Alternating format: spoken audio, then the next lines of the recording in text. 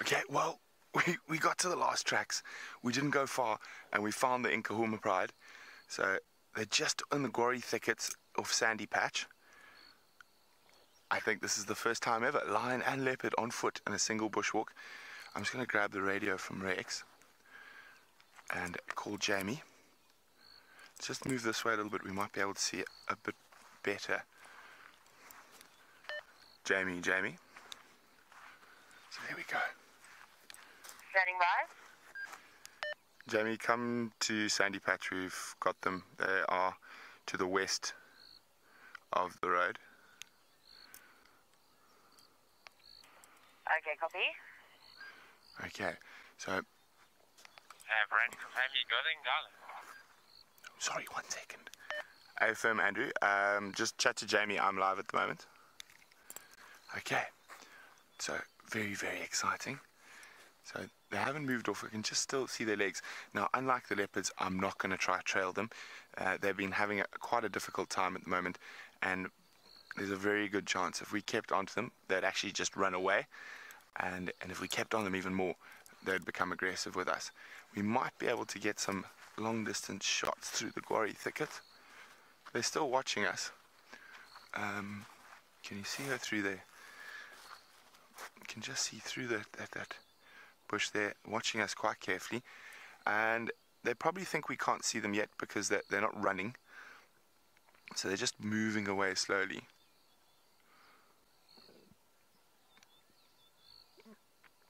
But while they do that, you can have a look. They've been all around here today. So I'm just going to keep an eye on them. We're going to wait for Jamie to get here. But we've got some beautiful tracks. Let me get a piece of grass. We've got some absolutely gorgeous tracks. Now, one of the reasons you can see they're so gorgeous, this is one of the youngsters. Their feet are already bigger than, probably bigger than Tingana's track. Now, if you notice a lion track compared to a leopard track, it's a lot more elongated. So a leopard track is much sort of more squat. So it's oh, this is not a good drawing piece of grass, is it? So it's a lot sort of thicker. So with the lion track, you can see it's longer. So a leopard track, even if the base of the pad was the same size, the toes would probably only come up to there. And it's sort of a fat track rather than a long track like a leopard. Okay, you can see they've been all around here. Let's see if we can find an adult female track while we're here. So there we go. There's a lovely lioness track.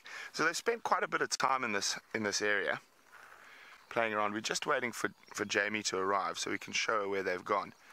Now, these tracks actually look like they're on top of Jamie's track. So they disappeared and popped out on top of Jamie.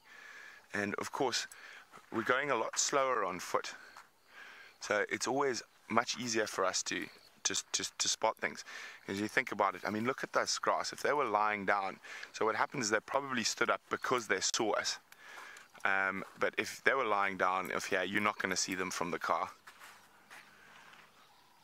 Oh, here comes Jamie.